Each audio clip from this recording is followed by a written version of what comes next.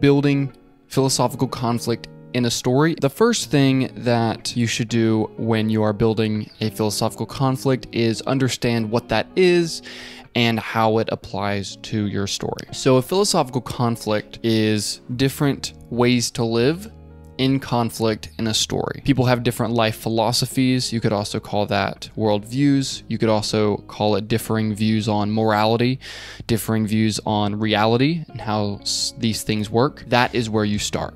And so when you are coming into a story, that is what you want to look at a story. You want to look at a story as trying to answer the question of what is the best way to live? Or how do these particular people live?